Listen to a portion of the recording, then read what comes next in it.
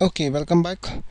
In this part, we are going to learn more about arguments in C programming. So we already learned about how to pass data to a function in C programming.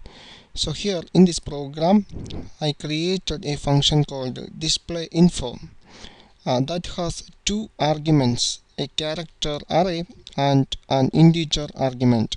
So on the function call, I pass the two values to that function definition, the name and age. Name is a character array and age is an integer value. Okay, so now here we are going to learn about what you mean by actual arguments and formal arguments.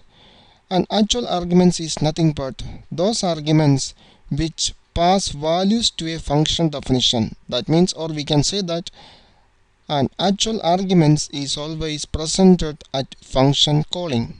So here name and age are the actual arguments here because it is available on the function call.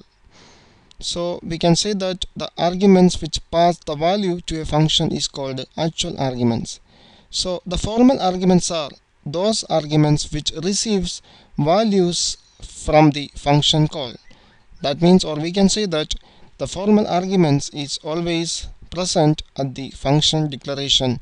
Here the character array s and int age are formal arguments. These are the classification of arguments in C programming.